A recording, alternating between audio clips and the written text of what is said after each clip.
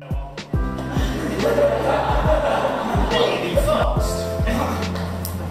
Just to put that in perspective, if I started counting at the very start of the universe, and I counted one molecule every second since the start of the universe, I would have got about to, you wouldn't want to sit still, would you?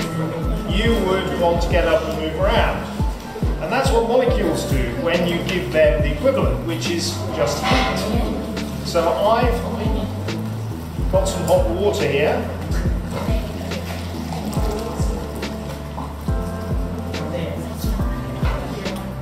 Now that's the molecules in this water have been getting the equivalent, just do the other way around. Take cold water and we put it on top of the hot. Oh my God. And the thing is, these hot air molecules will float on the cold ones, or the relatively cold ones in the room, when it gets hot enough. And so we can do this.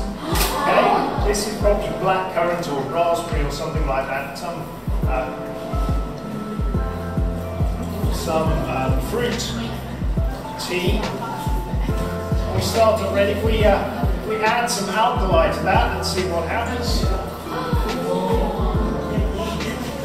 So this is showing us that that solution is an alkali here, act as these indicators to show us something about the well.